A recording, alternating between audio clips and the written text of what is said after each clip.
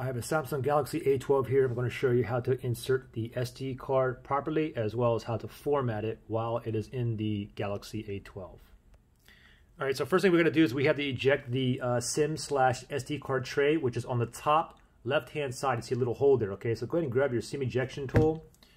If you don't have this laying around, I mean, it comes out of your box, your A12 box, you get A12 box, and there's your SIM ejection tool. If you don't have this or you lost it or whatnot, you can use a different phone SIM ejection tool, as long as the needle's kind of long, okay? Like this one here is too short. This is for my iPhones, but this one here, I think it's on my HTC phones, but this one is a little bit longer. Also, if you don't have one of these, you can use a thin paper clip or thin bobby pin. Even the back of stud earring, as long as it's thin and a little bit long, it'll work, okay?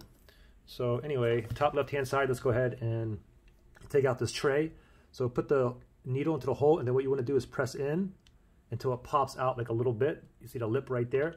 So let me go ahead and slide this out right now. And I have my SD card already in there, but let me just go ahead and pop it out right there. Now, if we look at the tray, okay, so the SD card obviously is going to go here, okay? Now, the thing is, it can only go in one way, all right? So if I have it like this, it's going to go exactly like that, okay? It can't go upside down. It can't go any other way. It only fits one way, okay? So this is the way it's going to go, right with the face facing up, as you can see with the SIM card as well, okay? So go ahead and, you might hear like a little tiny snap if you put it in properly. And then when you have that in there, you want to make sure that it's in properly. If you go ahead and turn it over, you want to make sure it's not going to fall out, okay? So let me turn it back over just like this. And then I'm going to go ahead and slowly slide this in here. So we're going to slide this in. Okay, once it's in, you can go ahead and, so let's go ahead and sign in. Now from here, let's go directly to settings. Go ahead and swipe up on the screen. Tap on settings right there.